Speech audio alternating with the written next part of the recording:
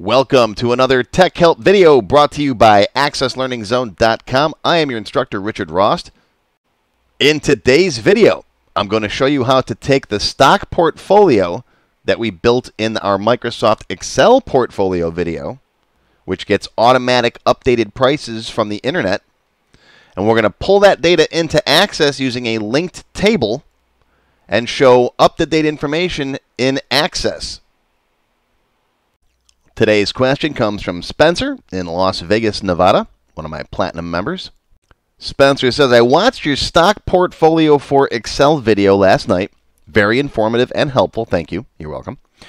Is there any way I can pull that data into Access? I know how to import Excel files into Access, but the names of the stock are missing, and I get a ton of blank lines and garbage where the calculations are. Help. I'm sorry, that's help? Yeah, Spencer, let me show you how this will work when you pull this data into Access. Of course, prerequisite, folks, if you haven't watched the Excel stock portfolio video yet, go watch it because I'm going to use that same sheet in this video. I think this is the first time an Access Tech Help has had an Excel Tech Help as the prerequisite. But anyways, go watch that first so you understand what's going on here. I'll put a link down below in the links section. Go find it. Go on. Okay, so here's the spreadsheet as I left it at the end of the extended cut for the members. I basically added some conditional formatting, these data bars here, and this button here, which we can click on to refresh. Let's see how the stocks are doing. Okay, about the same. Now, what I'm going to do is, instead of importing this sheet into Access, which is a one-time deal, I'm going to link Access to my Excel sheet. I'm going to create an active link. What that means is, anytime this sheet is updated, then it updates in Access automatically. That's the difference between importing and linking. Now, if you've never done this stuff before, importing and linking between Excel and Access, I cover this in my Access Expert Level 20 class. I cover importing data from Excel, linking live to the Excel spreadsheet data, and so on. All right, so that's Access Expert Level 20. I'll put a link down below in case you want to learn more. Okay, here I am in my Tech Help free template. This is a free download off my website. You can grab a copy if you want to, or you can just use a blank database. It doesn't matter for this example. Let's go ahead and link to that Excel spreadsheet. I'm going to go to External Data, and then under Imported Link, click New Data Source, From File, Excel. All right, we're going to browse to where our spreadsheet file is. I have mine sitting on my desktop, so go to Desktop, and I just saw it. Where is it? Right there, stockportfolio.xlsm. It's M because there's a macro in it. I created a macro to make that button where I can refresh the stock data in the extended cut. But yours might be XLSX. All right, hit open. Then come down here and click on link to the data source by creating a linked table. This will make a table over here that will connect right to that Excel sheet. So anytime you update the sheet, it updates in Access automatically. Hit OK.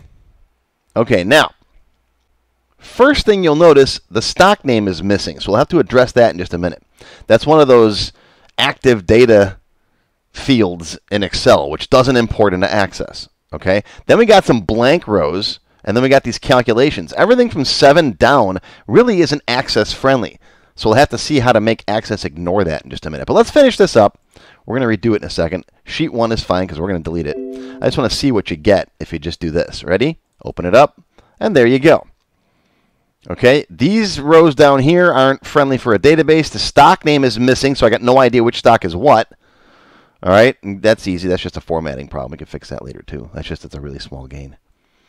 All right, so let's fix this. First, let's put the stock name and the ticker in the data so we know what we're dealing with, and I'm going to show you how to do that. All right, so close that. Save changes. No, let's delete this sheet. Right-click, delete. We'll do it again. Where is it? Delete. Okay, let's go back over to Excel. Okay, now how can I put the name of the company and the ticker in the sheet? Well, let's go over to the end over here. Click over here. Hit this guy, right? And let's find name. Right there, name. Boom, it adds it as a field. Now that will import with our data into Access. All right, and one more, let's find the ticker. Ticker symbol. Boom. There you go. All right. Save your sheet. I just saved it. Let's go back over to Access and do this import one more time. All right, here we are. Ready? External data, import and link. All right, new data source from file, Excel, browse. There it is. Open, link, OK. All right, now, doesn't look very much, but watch this. Scroll over to the right. Look at that. There's the name. I know it's not coming in right, but it's there. OK. Sometimes scrolling it leaves artifacts on the screen. That was kind of weird. Watch. I don't know if it's my video recording software or whatever, but the data is there if you do that.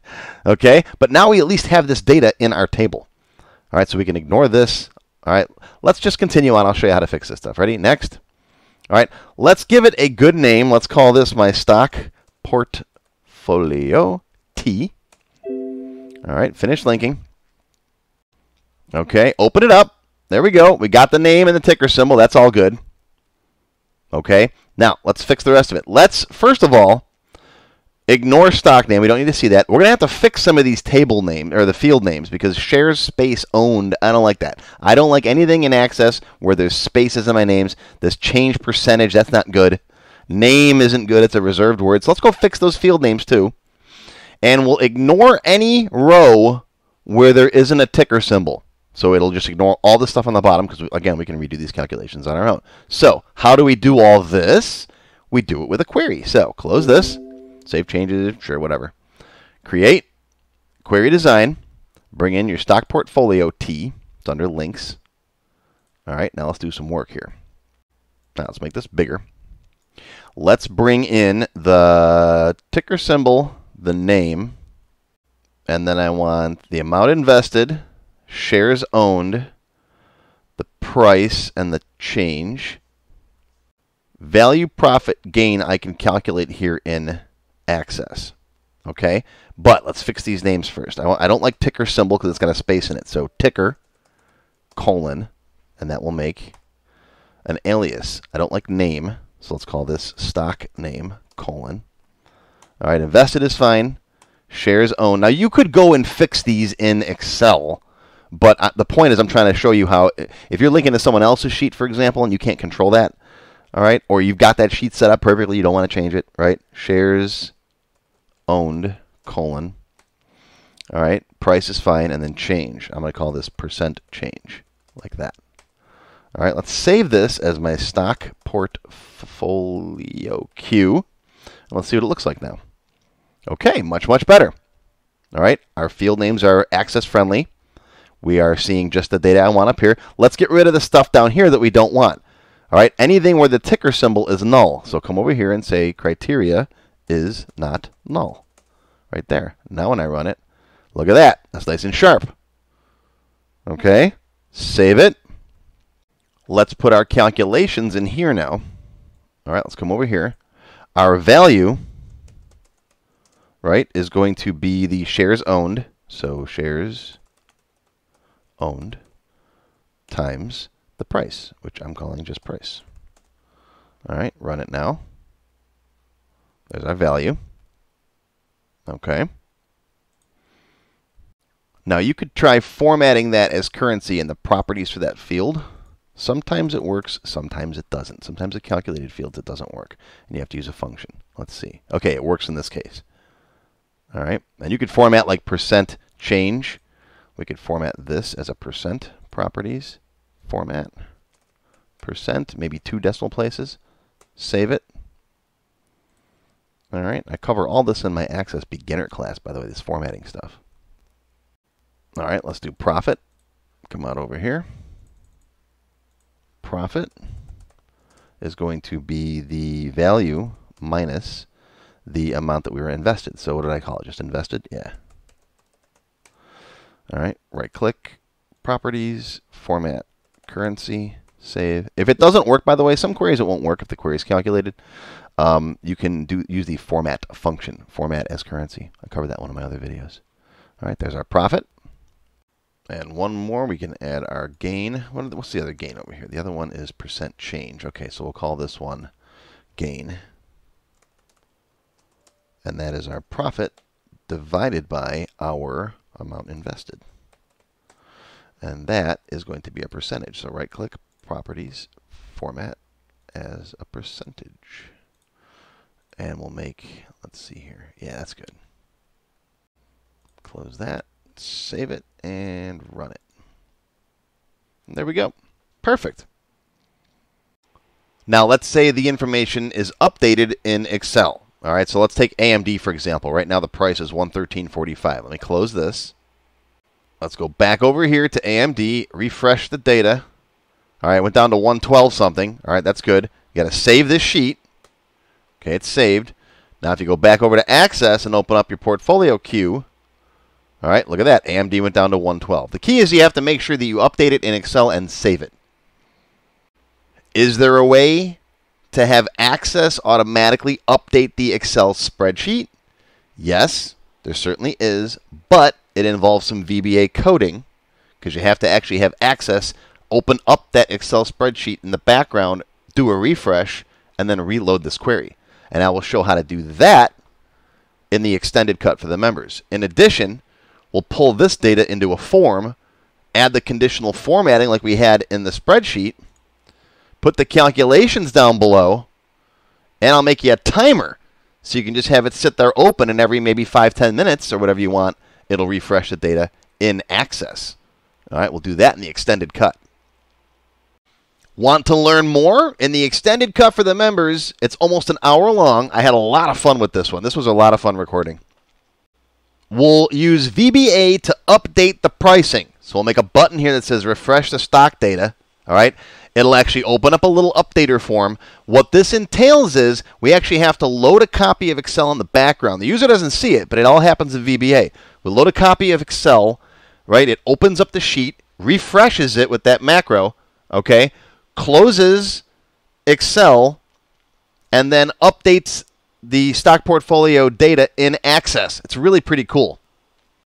Then we'll do an auto update. Right down here, you check this box on, and this form will refresh itself at whatever interval you want to specify. I did 5 seconds for class, just so you could see it working. But you could set it to once an hour or once every 15 minutes, whatever you want. Right? It'll update and then refresh, and you can see what's going on throughout the day as you got this open. Then we'll do some conditional formatting. All the same stuff we did in Excel, we'll just do it in Access, including the data bars, like these guys here. Okay. Then I'll make you a button to open up your Excel sheet if you want to make any changes over there. You just click on this. This will shut, and it'll open up the Excel spreadsheet for you. And you can make changes, add stuff, whatever. All right, that's all covered in the extended cut. This video alone, if you're into stocks, this video alone is worth the cost of membership. Right? It's cheap. Silver membership is cheap. Silver members and up get access to all of my extended cut videos. Not just this one, all of them. There's, what, 100 and some of them. Well, close to 200 by now. All right, if you're into Access, you're silly not to become a member. You see all the stuff on my YouTube channel. Come on, what are you waiting for? And, of course, Gold members can download a copy of this database. How do you become a member? Click the Join button below the video. After you click the Join button, you'll see a list of all the different types of membership levels that are available. Silver members and up will get access to all of the extended cut tech help videos, live video and chat sessions, and more. Gold members get access to a download folder containing all the sample databases that I build in my Tech Help videos, plus my code vault where I keep tons of different functions that I use. Platinum members get all the previous perks plus access to my full beginner courses and some of my expert courses. These are the full-length courses found on my website and not just for Access. I also teach Word, Excel, Visual Basic, ASP, and lots more. But don't worry, these free tech help videos are going to keep coming. As long as you keep watching them, I'll keep making more. If you like this video, please give me a thumbs up and feel free to post any comments that you have. I do read them all. Make sure you subscribe to my channel, which is completely free, and click the bell icon and select all to receive notifications when new videos are posted. Click on the Show More link below the video to find additional resources and links. You'll see a list of other videos, additional information related to the current topic, free lessons, and lots more. YouTube no longer sends out email notifications when new videos are posted, so if you'd like to get an email every time I post a new video, click on the link to join my mailing list. Now, if you have not yet tried my free Access Level 1 course, check it out now. It covers all the basics of building databases with Access. It's over 3 hours long. You can find it on my website or on my YouTube channel. And if you like Level 1, Level 2 is just $1. And it's also free for all members of my YouTube channel at any level. Want to have your question answered in a video just like this one? Visit my Tech Help page and you can send me your question there. Click here to watch my free Access Beginner Level 1 course, more of my Tech Help videos, or to subscribe to my channel. Thanks for watching this video from AccessLearningZone.com.